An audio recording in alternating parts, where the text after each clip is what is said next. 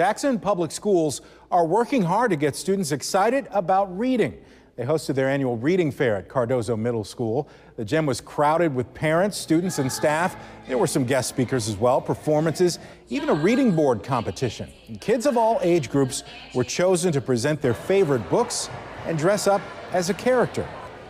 I watched the movie, The Hate You Give, before I read the book, and it does talk about different things in the book than it does in the movie, and the book did come out first.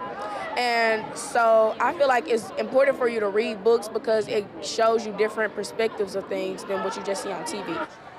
Organizers of the fair say they hope this event continues to encourage younger generations to put the phones down and curl up with a book.